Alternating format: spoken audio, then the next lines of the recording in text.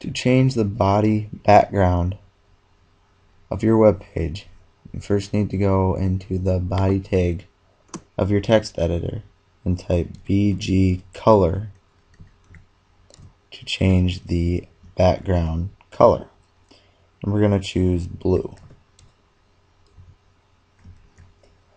So we'll save it, refresh our background or our web page, and the background goes to blue. You can change it to any color you'd like.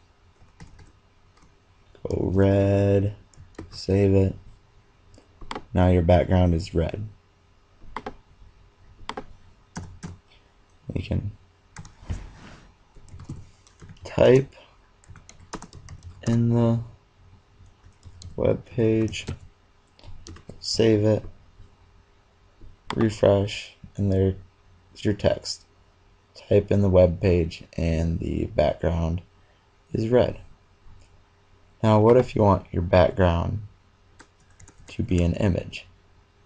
Well, you stay in the body tag, but you change it to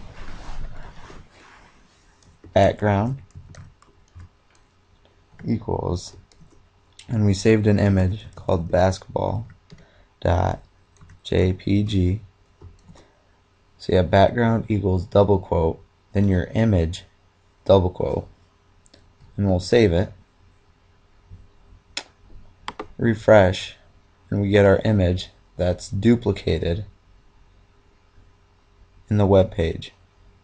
Because the image is not big enough to take up the whole web page, the default setting is to repeat that image over and over and over again.